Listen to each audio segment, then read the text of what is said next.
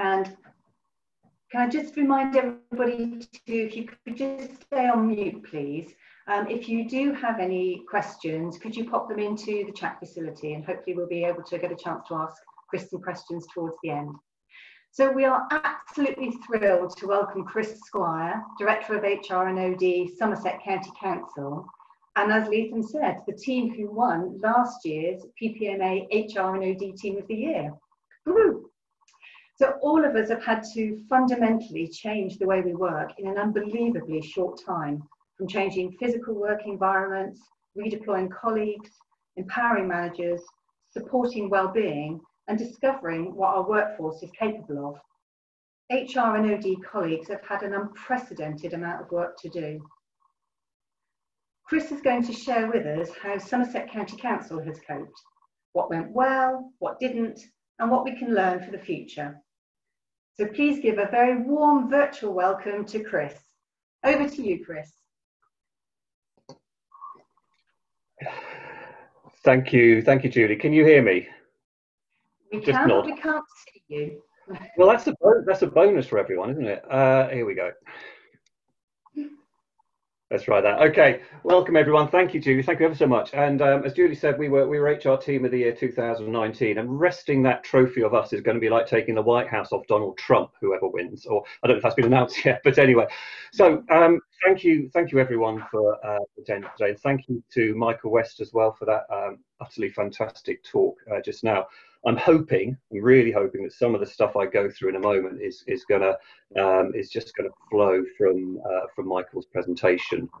Some of the pragmatic stuff that we've been doing. So, without further ado, if I share my screen, is that okay? We'll get on with it.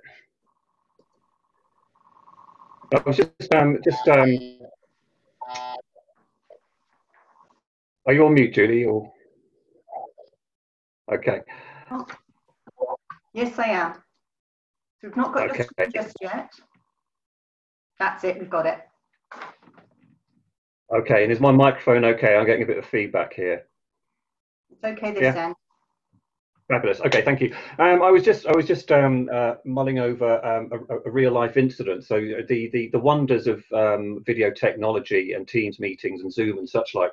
I don't know if this happened to anybody else on this call, but I was in a meeting a couple of months ago, a fairly formal meeting, which I don't know if makes it any better or not. And when I heard the toilet flushing, not the toilet in my house, I mean the toilet flushing online.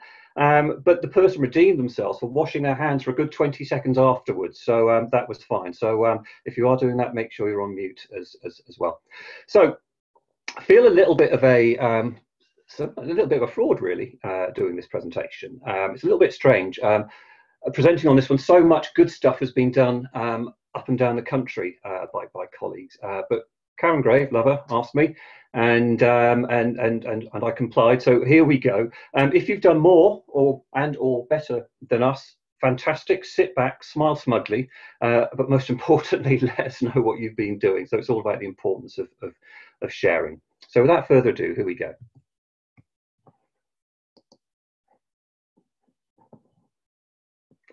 Just trying to get myself into.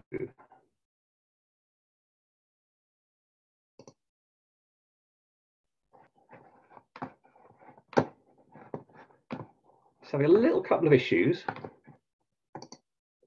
Okay, so what we're going to cover here, and what I'd like to say is fairly lightning speed. Is that call to arms, the importance of personal connection, data as well. So that sense for staff that we've got the importance of data, real life data, immediate to the situation.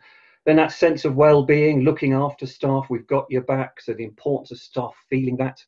And then finally, did it work? And how did it feel? So what did staff say at the end of all of this? So the first few days, 6 months ago, I believe, 17th of March, all staff told not to come into the office the following day. And this was possible. Really good ICT meant that was instantly doable. Then over the coming days, we quickly realised we needed to know who we had, what skills they had, where they were, what they were doing, and whether we could redeploy them. So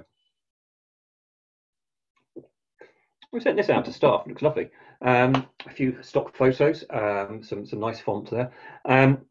SCC working together to maintain the delivery of critical services, and we went through a number of skills we might be requiring of staff, and we could redeploy them. So we did that. We sent this to managers, so roles to be filled by redeployment. So fill out these forms, managers, and let us know what kind of people you're going to require. So start with that, and that was great. So we had 1,000 staff. By the way, we employ around about 3,500 excluding schools. So if you kind of take away all your frontline staff and such like, actually 1,000 staff completing the forms is pretty good. And some managers completed their forms. But when our redeployment team got stuck in, we had the responses like, I'm a bit busy. Maybe in a couple of weeks. I can't possibly release them for that role. So we were a bit stuck.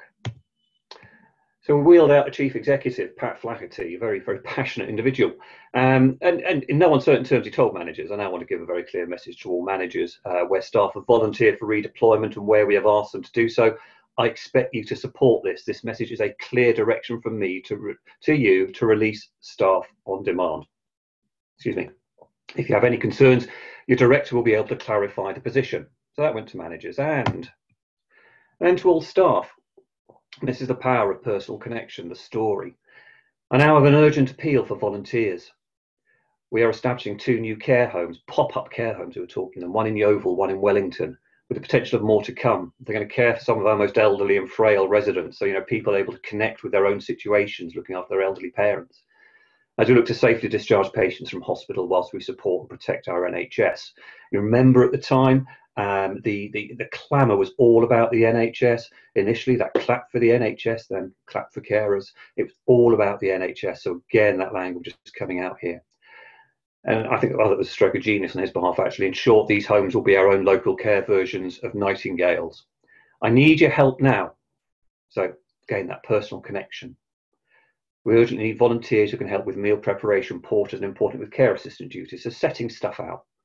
And then the final paragraph, it doesn't matter what you are doing at the moment, we can equip you with the skills needed for these roles.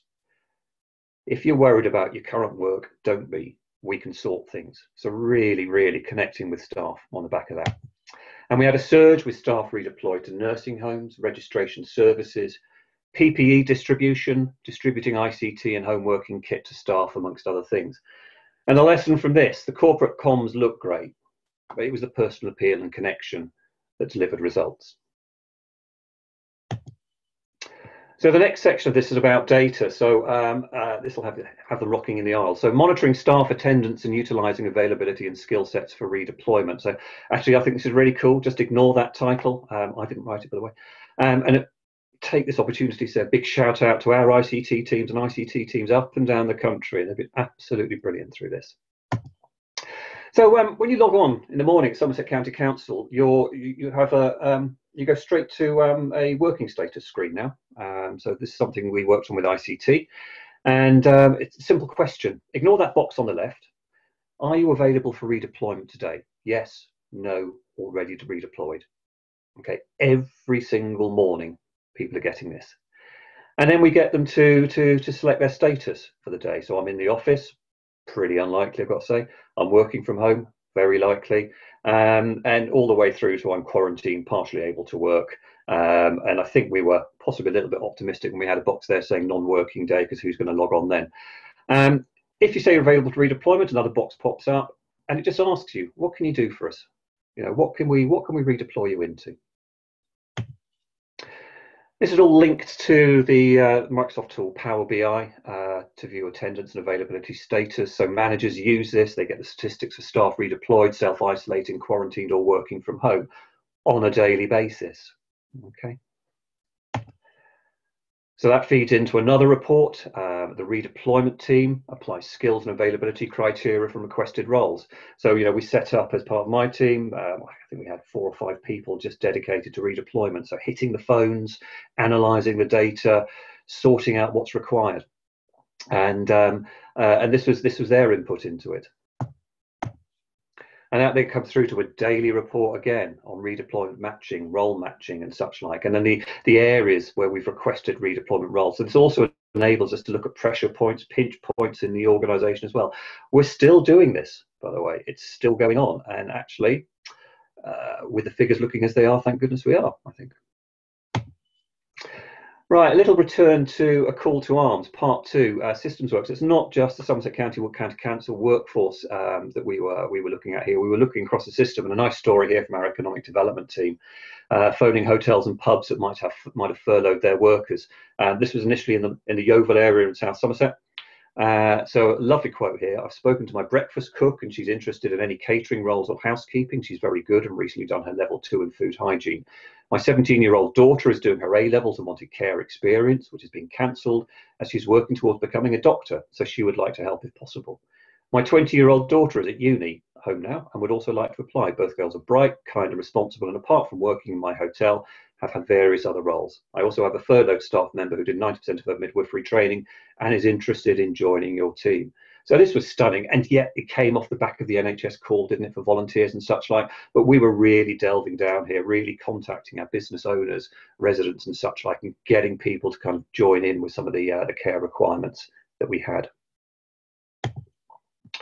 I asked the adult social care team, so what was key to rapid mobilisation of the adult social care and provider workforce?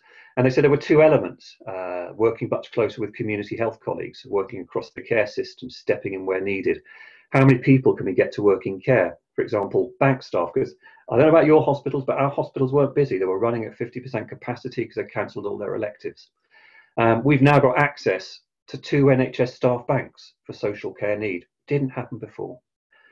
The clinical commissioning group, we took their clinically trained staff and redeployed them into care homes.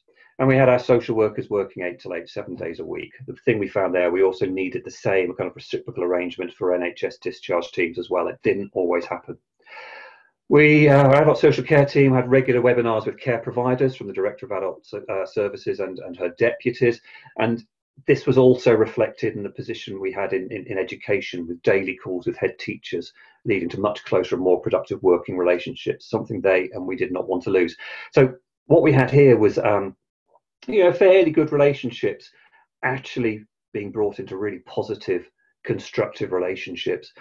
So something that we've got to continue into the future as well. And one for the trade unions, actually. So we've, yes, again, I'm sure everybody's done frequent, honest conversations with trade unions, full involvement in processes such as risk assessments, and a real sense of working together. So a lot of informal work with our staff representatives and trade union colleagues. And a couple of articles here. So off the Somerset Live website, we were the first actually in the Southwest to sign up to Unison's Stop the Spread pledge.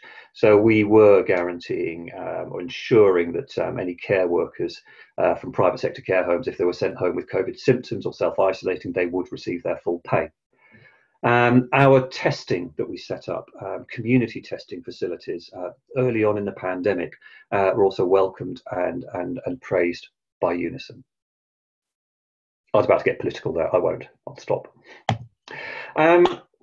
So my next section is this sense of we've got your back, and I think this really chimes with some of what Michael was saying earlier on, the kind of compassionate leadership, teams getting together, talking about issues and problems and such like, and how we've managed to do this during the pandemic as well.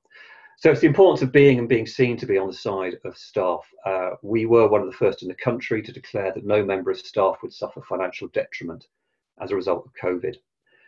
We very quickly recognised that many staff with caring responsibilities would not be able to do their contractual hours, so made it very clear that would be okay.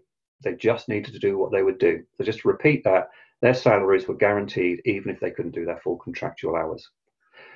We moved very, very quickly to guarantee existing and forecast contracts for agency staff, interims and supply teachers, so we wanted to keep our flexible, our temporary workforce on side as well, because at some point we would accelerate out of this, so we needed them there.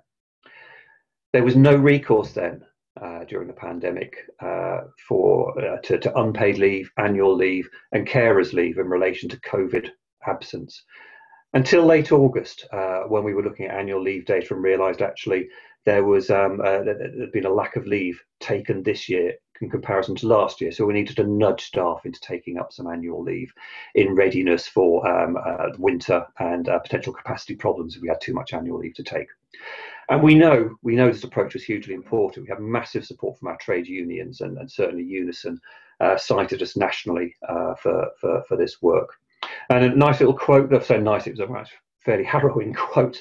If I went through all of this without the kids being here, I would say it's better. But most days I just cry because I feel I'm doing both jobs, worker and parent, badly.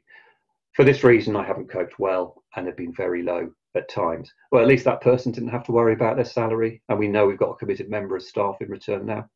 And then another thing, in terms of being seen to do things, fighting for your staff.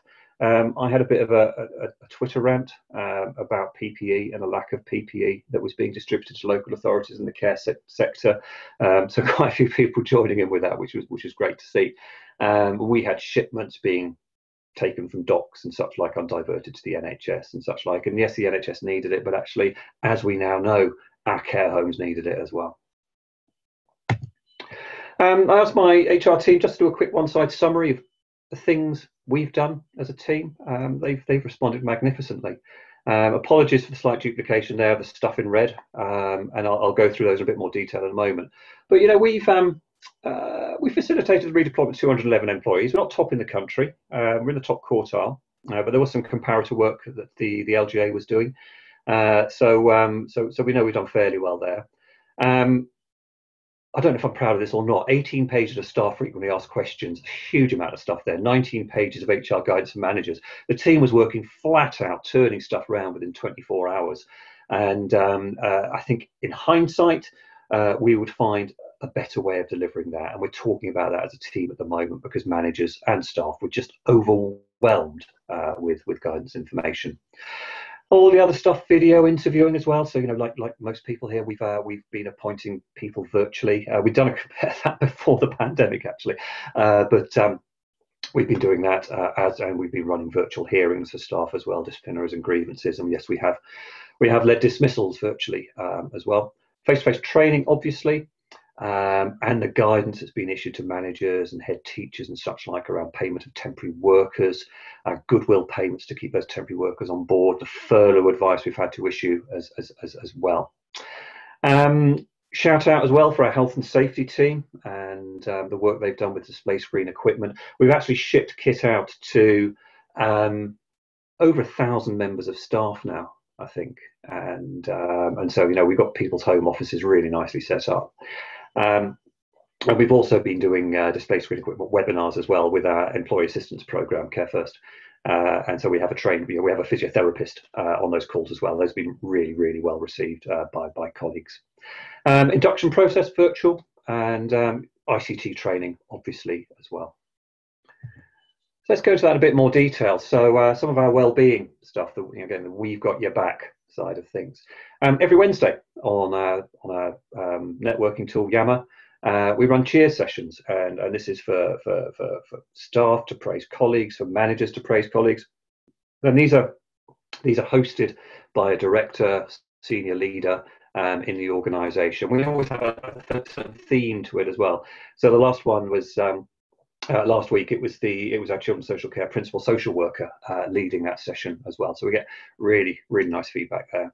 Chief exec and us directors run staff question and answer sessions regularly. We now have hundreds of staff attending those. I've got to say that is a tough hour, a really tough hour, because the questions are brilliant and they all seem to be directed at me at the moment. So I have to be on my toes. Take 10, nice little initiative here. We've asked colleagues to just take 10 minutes, phone a friend, to just check on their colleagues, somebody who they think might need a bit of support or just fancies a chat or whatever. So that kind of, I hate this phrase, but I'm going to use it, the water cooler moments or the kettle moments or whatever.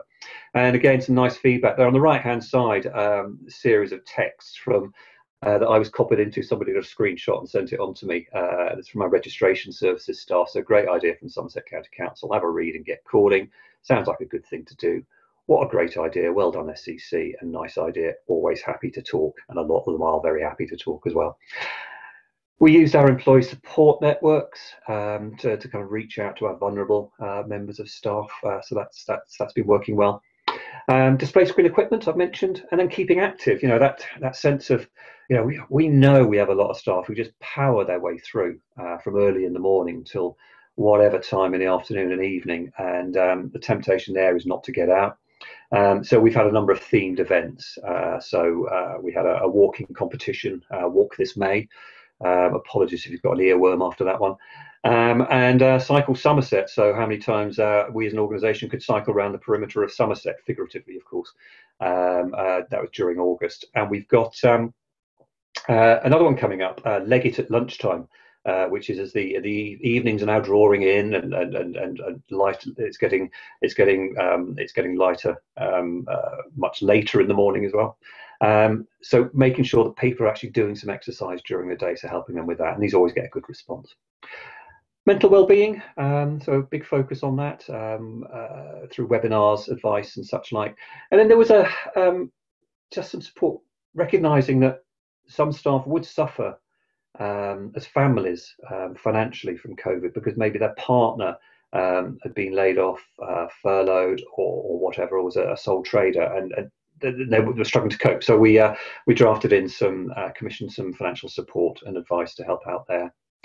And then we were using apps and other resources, so Every Mind Matters, public health guidance, social signing, so a little crash course for people in some of the kind of niceties of sign language, and a calendar of events as well that I'll show you in a moment.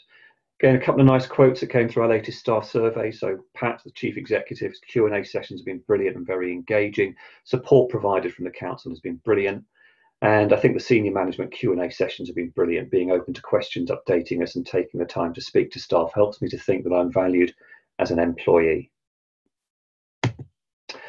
So this is just a screenshot from what we call our Working Well site, SharePoint site. This is September's events, updated all the time, so you'll see the frequency of our DSE webinars there, you know, bringing in our employee assistance program to help. If you're wondering, at the top of the second column in stitches, one of my team runs a knitting and crochet group, so you know, that happens over lunch times as well.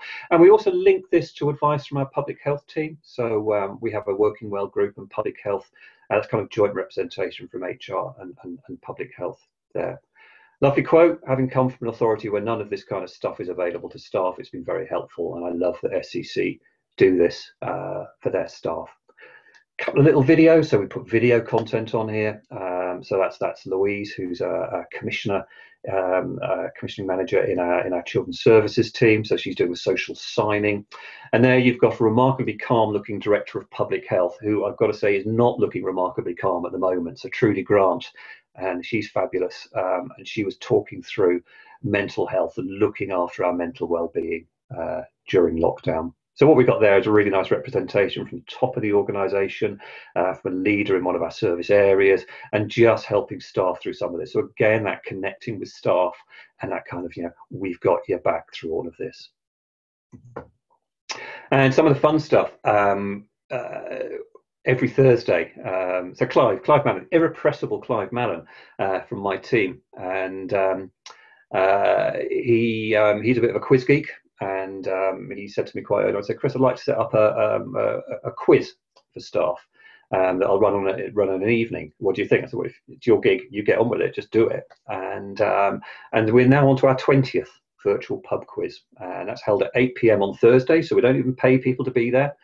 At the height of it, we had between 300 and 400 people using Microsoft Teams on a Thursday evening, just to come into this, and people setting themselves up as groups or working within their teams or across the authority or as families. So it's, you know, from my perspective, I've got my wife and my twin daughters who are 16 now, and they absolutely insist that we join this quiz every Thursday evening. So a real kind of coming together thing for the family as well. So, you know, Clive's done an absolutely brilliant job for us there.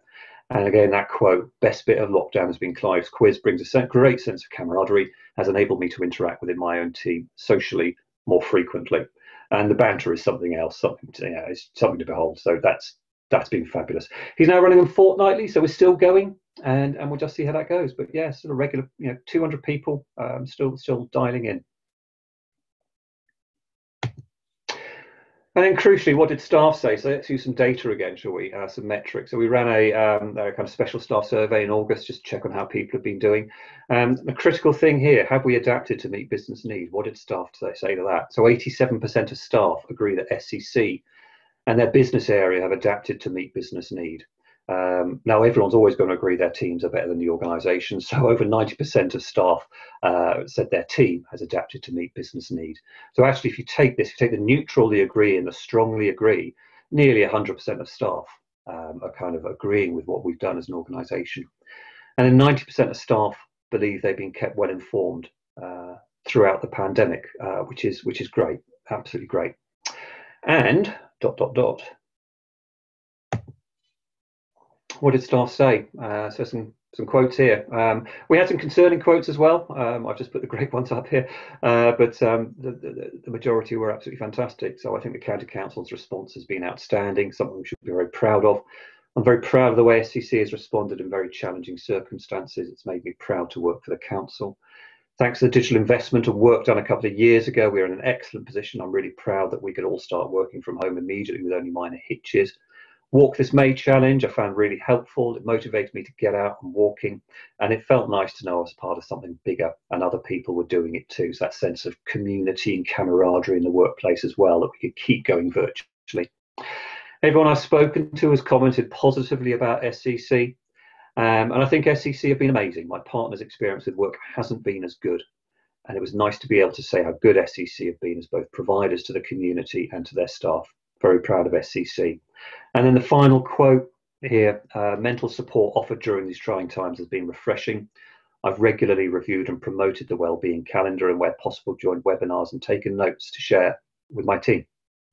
I've also used 10-minute calls to keep friendly dialogue up with my friendly colleagues. And the works quiz is also great fun. When I've been able to join, I've done so with my family. It's helped make things feel more normal. Thank you to all those involved in supporting us. And then finally, I think thank you to all in HR and organisational development across the public sector. We've made a massive difference, critical difference to the pandemic response across this country. And I think we should all be very proud of ourselves. And then finally, just the last bit of fun there.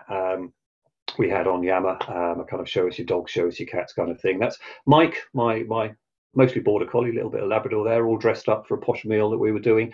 And I think that's a practice run for the next PPMA ball, actually. I'd love to attend. So when we can get that up and running, he'll be my +1. So thank you, everybody. That's it. I hope you enjoy the rest of the conference, and thank you for listening to me for the past half an hour. Wow, thank you, Chris. Lots and lots of information in there and some fantastic achievements. Really demonstrating some fantastic things there. There are one or two questions, but also some really good comments as well. Loving the marketing of these initiatives, very clever. Amazing response from your IT service. It would be good to understand how easy it was to get the whole organisation to work effectively together for the greater cause and not just their specific area of responsibility. Did you want to pick that up briefly, or do you want to kind of respond in more? I'm just reading the comment that someone loves Mike, so I'll pass that on to my dog. Sorry, which one was that? The personal language? Which one was that, Julie? How easy was it to get the whole organisation to work effectively together for the greater cause and not just their specific area of responsibility? Right. So, let's get this straight. Give you an example actually from Buckinghamshire Council. So talking with Sarah Brickman-Murphy, and most of you will know that Buckinghamshire became a unitary authority on the 1st of April. So brought together, I can't remember, was it 5 district councils and 1 county council? And Sarah said after a few months after that COVID was the best organisational development tool they could have had, because everybody came together, so they forgot their kind of tribal loyalties and tribal commitments and such like. And I think that's partly it, because we are very good in an emergency, aren't we, as a nation or as creatures, and we all tend to pull together there. So I think there was a lot of that, but I really do think that personal connection between the leadership team and members of staff was of just paramount importance. Your chief exec and your directors putting themselves up there and doing what they could to put an arm around people, to answer questions, to reassure and such like. And it was just that importance of staff feeling, most staff feeling that actually we're on their side. So a lot of the interventions, you're certainly that thing I spoke about first, the guaranteeing people's pay was crucial as a policy or as an approach, and just let people know, hang on, no, they are batting for us. They've got our interest at heart here. So I think those are the things, that personal connection and backing it up with certain crucial policies as well. Lots of really positive comments and some other questions. So if it's okay with you, Chris, maybe we could forward them to you and you could perhaps give us a response. Yeah, happily do that. Yeah. Can I just say, it's the first time I put a tie on for 6 months, and I thought I'd forgotten how to put one on. So there's my achievement for the day. We're very honoured. Thank you. Oh no, thank you so much, Chris. That was fantastic.